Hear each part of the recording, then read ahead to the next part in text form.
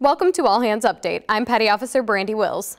The Office of Naval Research announced the Laser Weapon System, or LAWS, successfully deployed and operated aboard a naval vessel in the Arabian Gulf.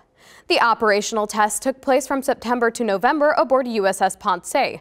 During the test, LAWS hit targets mounted aboard an oncoming small boat, shot an unmanned aerial vehicle out of the sky, and destroyed other moving targets at sea. LAWS operated seamlessly with existing ship defense systems and provided new levels of precision and speed for naval warfighters. They also bring increased safety for ships and crews because it is not dependent on traditional propellant and gunpowder-based ordnance.